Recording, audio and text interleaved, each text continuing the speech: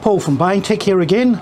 We're up at My Mates Brewery, who has just fitted out a range of our lithium product, our solar panel and our DC-DC chargers.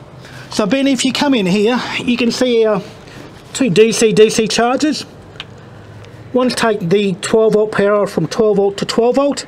The other charge is taking it from 12 volt to 36 volt. You can also see under the battery box here, if you probably come back out, we've got, actually under the battery box, we've got a 36 volt 110 amp hour battery, and we've got a 12 volt 110 amp hour lithium bank under that plate. So the 12 volts for his house power, the 36 is for his bow mount outboard. So what we've got on top here, we've got a 110 watt solar panel on top of the hard top, coming through the MPPT Victron regulator. So the solar panel is also charging the 12 volt through the DC-DC to the 36 volt.